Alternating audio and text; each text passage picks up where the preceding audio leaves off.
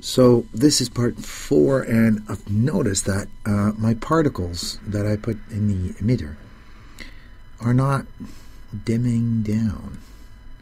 Don't know why. I have to check that out. Click on the light that is actually used as a particle, and we see that the brightness is animated. Let's just go down to the timeline menu, and here I see that it's a spline. Here it's 0, but I still see a lot of brightness. Hang on, let's just see what it does if we're basically here. Yeah, it does fade. Alright, so it doesn't seem to be a problem. If you do have a problem, you can also animate other parameters like the intensity or the color. If you turn the color to black, you don't get black light.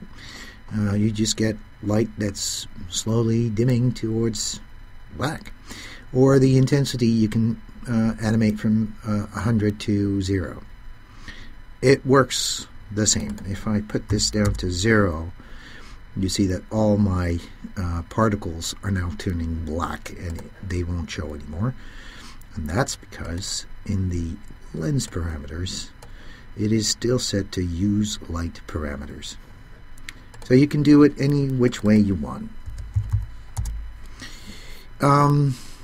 Let's put some friction in here. You go to simulate particles, and I put some friction in.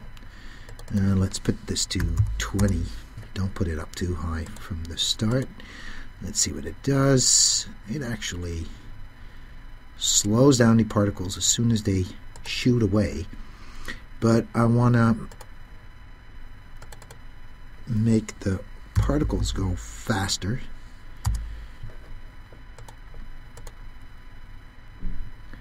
And they're doing a little bit of distance, but they're still moving at the end. So I have to put the friction up to 30. Let's see. You basically have to look at what it shows you in the editor and maybe even do a test render. This is pretty cool. Other thing I can do is put some turbulence in it. And let's see, put this up to 100. And let's first see what it does. And it doesn't seem to be doing much. Let's see, up the scale. I don't know. Doesn't really do that much. It doesn't seem to do that much. It probably does. Let's see the strength. Let's make this 300. Okay, this might be good. Okay, this is the point where you can start rendering. Now, of course, there's no tail at the beginning because there's no frames being made at frame 0. There's no previous frames.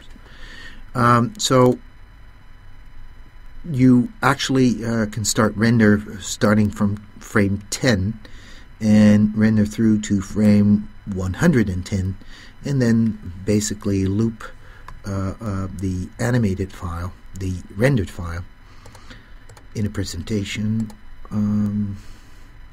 Yeah, let's just render this. And in the next chapter, I'm just going to fiddle around with the path and actually show you what you can do with what you've got and add-ons.